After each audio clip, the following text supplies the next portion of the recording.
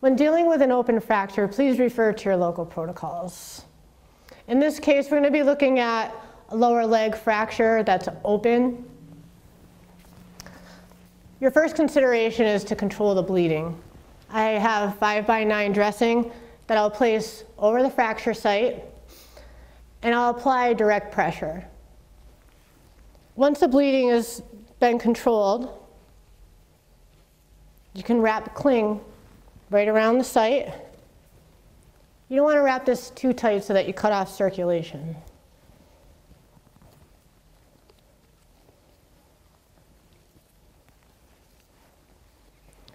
If the bleeding has not been controlled at this point, don't take the dressing off. Just reapply another dressing and more pressure and keep adding on to it.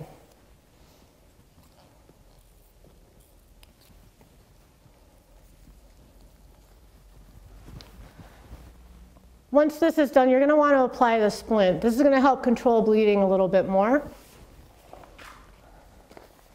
and also make it more comfortable for the patient.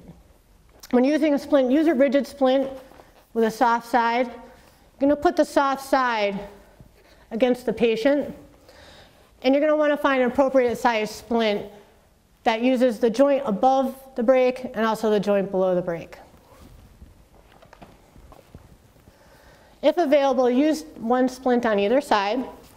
There's many ways you can place a splint on the patient. I'm going to use triangular bandages. You can use tape. When using triangular bandages,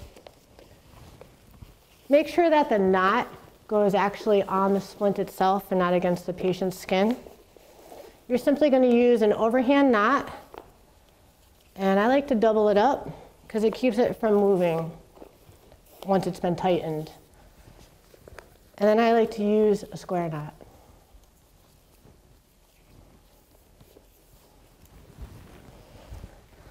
Make sure you place the first one above the joint, the next one above the break itself.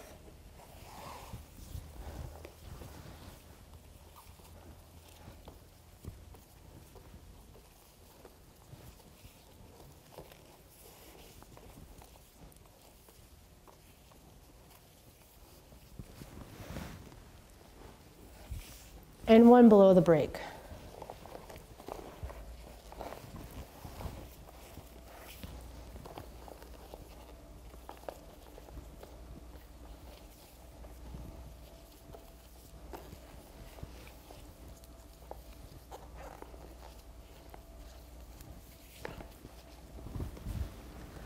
It's also imperative that before and after you splint a break, that you check for pulse motor and sensory. That can be done by checking the pulse here. Can you feel me touching you? I can. And can you please move your toes?